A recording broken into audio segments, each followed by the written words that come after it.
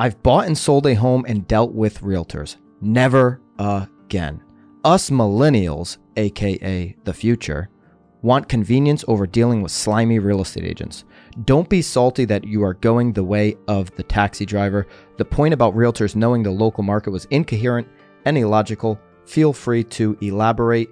Elaborate, I will. Agent Smith, thank you, first of all, for the comment over on the Real Word podcast. Please, if you guys aren't familiar with that other channel, please go check it out. I really do appreciate the comment and the ability to respond. Thank you for that. From one millennial to another, I am Byron Lazine, and welcome back to this channel.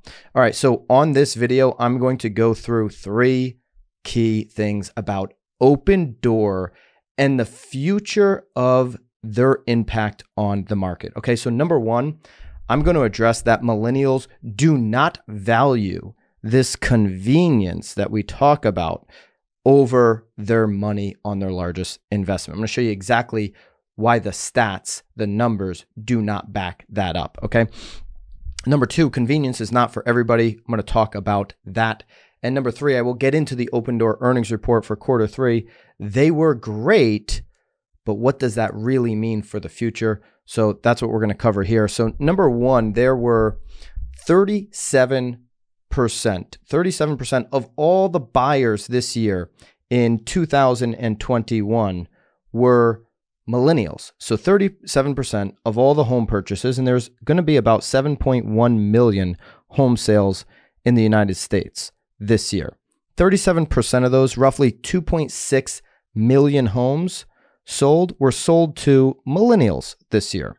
Okay, and these are important numbers here to keep in mind that we've really, in the last 10 years, we've always seen over 5 million home sales. We're obviously going to see more this year, and looks like trending into next year as well. Those are important numbers as I get into the Opendoor earnings. I'll bring those back up. But right now, we're just dealing with millennials want this type of convenience over this Opendoor convenience, right? Where Opendoor is going to buy your home and sell your home for a fee, right? And then they're going to relist your home, and you're not going to have to do showings, and you're going to have the convenience of not having to do open houses and go on the open market and go into a competitive based market. That's the convenience for the buyer in that situation. And this is a product iBuying, somebody, a house flipper coming in, buying your house and letting you move on into the next one, and maybe even helping you finance that house.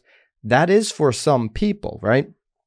But it's not for 100% of millennials that actually care about their money and care about their money growing and their investment into the future. Okay, so if 37% of all home buyers this year were millennials, that means 2.6 million of the 7.1 million homes sold to millennials.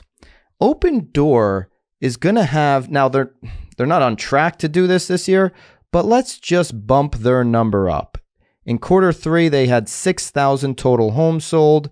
That was really good. That was up 72% versus the second quarter. But let's just use that 6,000 number, and let's multiply by that by 4 quarters and make it 24,000 homes for them. Okay, they're not going to hit that this year. They do, according to their earnings report call, which I did listen to, have $9 billion of additional money that they can borrow. $9 billion, if you look at the average price point in the country, would give them about 24,000 more home purchases. So let's give them the 24,000, and let's just throw 1,000 on top. Let's call it 25,000 home sales for Opendoor in a year. And let's play with me here. Let's play fairyland here. Let's pretend all 25,000 homes sold to only or were purchased from only millennials, okay? There was 2.6 million home sales for millennials, okay? 2.6 million. 2.6 million, we're going to give Opendoor 25,000 of those. That's not even 1% of the entire millennial market, let alone the 7.1 billion. 7.1 billion, we'd be talking about 0.003% of the entire market, not 3%, not 1%, 0.003%. Okay, this is under 1% of the entire millennial market, what Opendoor is doing. Okay, so the data shows us that millennials want to see a competitive environment for their biggest asset. They want to see people competing for their home sale when they go to sell their house. Okay, now let's get into that example, because number two, convenience is not for everyone. It's just not.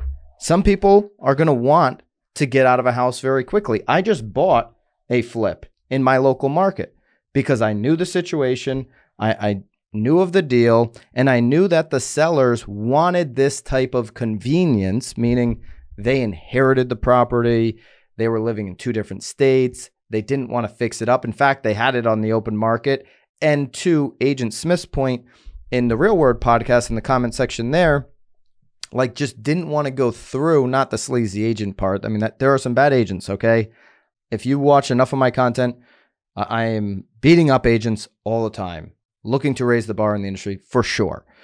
But there are a lot of great agents. There are a lot of agents that are very, very helpful. They just didn't want to go through the process of another inspection, a buyer that was maybe undereducated, that, you know, didn't realize what it was going to take to fix that property up. So we ended up buying that one, and that was a cash offer. And that was, hey, move out in 2 weeks. You don't have to do inspections. You don't have to do anything, right?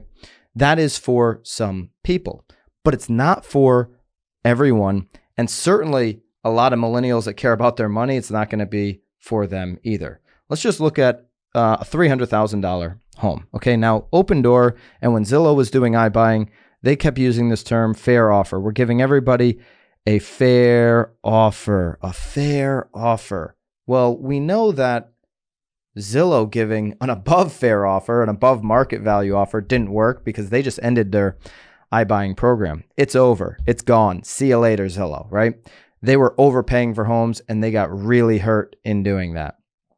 So a fair offer, if somebody's going to be, you know, profitable like Opendoor, and we'll get into those earning reports here at the end of this video, if they're going to be profitable, they've got to make a fair offer that includes their fees, which are, you know, if you go on their website, go on Opendoor's website, it will tell you that their fees are 5%, not the traditional 6% as an agent. There's a lot of agents doing 5%. Their fees, and then they've got some other hidden fees in there, are actually over 5%. You're paying more for this convenience than you would going on the traditional market when you sell to Opendoor. But they're making a fair offer that is close to market value so that they can make a spread on their money. Listen to their earnings call. They talk about just that, making a spread. Okay, so you're getting a fair offer from one buyer. You've got one buyer in that situation. You haven't gone on the market. You've gotten a fair offer in their terms from one buyer that you're negotiating with. If you take that same $300,000 number and you just go out at market value, say you go out at, you want to leave yourself a little negotiating room, you go out at $310,000, all of a sudden, yeah, you're going to have to deal with the stuff that people that want a convenience may not deal with. You're going to deal with open houses and all these showings. Usually, you're going to have anywhere from 6 to 10 showings, which will equal an offer when you're listed at the market value, which is like basically all the comps in the area. They're all selling at $300,000. You could go anywhere from like 2 to 7% over that price, all the way up to 10%. You can go to $330 if you want and still generate showings. But you're going to deal with showings. You're going to deal with people.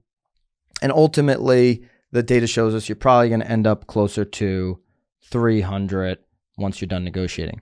Or if you go out and right now, in this market especially, you work with an agent who says, hey, we're going to do some real aggressive marketing. It's going to be painful in the next couple of weeks in the sense that we're going to need access to your home. We're going to have a lot of people coming into your home. There's going to be open houses. We're going to plaster this property above and beyond just Zillow, where 3 out of 4 home shoppers are looking. We're going to be doing private tours. We're going to be telling everybody in our office. We're going to be sending this out to our database. We're going to be contacting buyers who are looking for properties and letting them know of this opportunity coming on. We're going to be getting this excitement going. We're going to be creating a real bidding war on your property. We're going to go ahead and list this property at $290,000. You can go see story after story after story that now the amount of people that are seeing the property, they start to multiply by 10, by 20, by 30x. Before you know it, you're in a situation where you've had 30 or 40 showings. You've got more people beating down the door to get into the property, and you have a bidding war going on because you listed it under market value. Okay, you went really aggressive and you exploded your opportunities to make money. Okay, now when you have that chance at a bidding war, you could, and we've seen countless stories this year where people have bid it all the way up to $350,000 and they've waived the appraisal, and that seller's walking around with an extra $50,000 in their pocket. That's real money. That's real money. That's additional money than what that one buyer would have given them. This is basically like economics 101, supply and demand. If you have one buyer for your product and you need to sell it, and they're offering you a price, that's your only opportunity.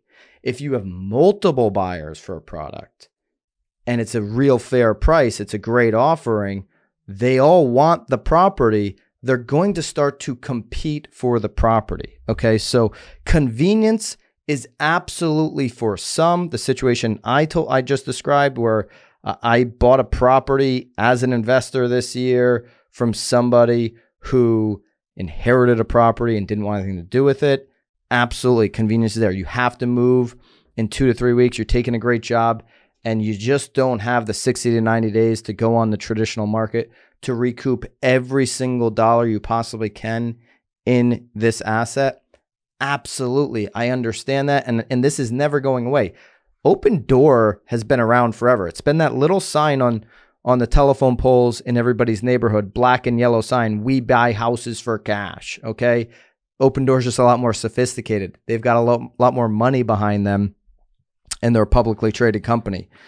But it's never, ever been more than really, it's never even been close to 1% in the market. And even with Opendoor, with all the cash that they're spending, and we're about to get earnings, they are spending a lot of it to generate these deals and this awareness. Even with the cash that they're spending, even with the $9 billion of additional borrowing power that they now have, they're not anywhere close to 1% of the total market. They're just not, okay? We're giving them more deals than they've actually done. We're projecting for them, and they are at 0.003% of total home sales in this entire country. That's with us giving them more sales than they've actually accomplished to this point. And the market has to keep doing good, right? We know what happened in March to Opendoor, March of 2020. They shut the doors down completely on iBuying. The market changed like that. They got scared and stopped. That's what happened, okay? They were smart maybe to stop. Maybe not, right? Obviously, the market kept accelerating. They could have gotten some deals in that time. But if it didn't accelerate, maybe they would have been smart. Maybe this would have put them out of business. They're not Zillow where they make a whole bunch of other money in other places. If they don't make money on their flips, they go out of business. So they played it conservative. Now you will see, before I get into their earnings report, you will see them meaning Opendoor, start to get more traditional. They will start to do what Zillow's doing and try to get into the real estate agent game, the brokerage game, because that's where all the ancillary products come from. That's where the money is for these companies, capturing the mortgage, the title, the escrow. And what do you need to capture mortgage, title, escrow? You need a lot of transactions. They'll never get to enough transactions in this model to go out and get after that business. And those sleazy real estate agents you talk about, they don't get any money for the mortgage, the title, or the escrow. The really good agents, the top 1% in your community, that which you probably didn't work with when you probably didn't do your homework, Agent Smith, when you were interviewing agents, you probably didn't go to the best team in your market. Those agents that really care about their community and that are really working hard, that are not getting all that ancillary product, they're doing it because they really care. They're doing it because they're great at their job. Yes, they're doing it to make income at the end of the day, but there is a lot of great agents helping a lot of people. Let's get into the Opendoor earnings report. And what is this going to mean for, for the future of Opendoor? Is their earnings report in Q3 so good that it means they will be undoubtedly just taking over the industry and everybody's going to want to sell their house with this iBuyer model? All right, if we look year to date, they're still well off their max here. And I waited just until after because I had another comment from Agent Smith in the comments. I really appreciate you. The name agent, I don't understand. Are you an agent or what's going on there? Anyways, asking about, hey, did you see the Q3 market update? Yeah, I did. They're still year to date, not even where they started. They're well off their peak of $36 back in February. They were down as low as $19 before the earnings call went out last night. Waited till after pre-market, and the market has started now. They did bounce back here. Let's just refresh this to make sure. Yep. All right. So here they are. They're up 16%. That's all the pre-market and earnings call money. They were down 8 or 9% yesterday, but they're not even back to where they were at the beginning of the year. They're still down 5.6% with that big increase today of 16%. Who knows where they go the rest of the day, obviously. But year to date, they are significantly down from their peak, and overall year to date, they're down, 5%. So, okay, they still haven't hit the Zillow market cap, which Keith Rabois was really saying that they would on Wednesday. He said they would hit Zillow's market cap this Wednesday, which has touched $50 billion this year. They haven't done that yet. Their earnings report, the investors didn't go like crazy to rush into this stock. They were down 8 or 9% leading in just on Wednesday, leading into the earnings report. And they got that 8 or 9 back, and they went up 8 or 9%. Good. I'm not saying that's not good, but it's not like taking over the world or anything here, right? So the revenue is up 2.3, and that's 91% versus Q2, $2.3 billion. Again, with the 6,000 homes sold, which is up 72%. Okay, so they had a huge increase in Q2 in homes sold, in Q3 rather, in homes sold versus Q2. Q3 is always going to be your biggest closeout, right? You're going to get the most opportunities of buying homes late in Q1, early spring when people want to sell. And then you got to fix these up. Opendoor does some light fix up. They're mostly buying newer homes, by the way, because they don't want to get into full-fledged renovations. Their model is to buy newer homes in predictable markets. They certainly have been able to predict prices better than Zillow. There's no question about that, and their earnings in this particular segment of their business reflects that. But that's going to be their best quarter, guys, here, over the next couple, and they've said that. They're saying that in their earnings report that, over the next couple quarters, you're not going to see these kind of numbers. Okay. So, all their numbers are good. There's really nothing here that's not good.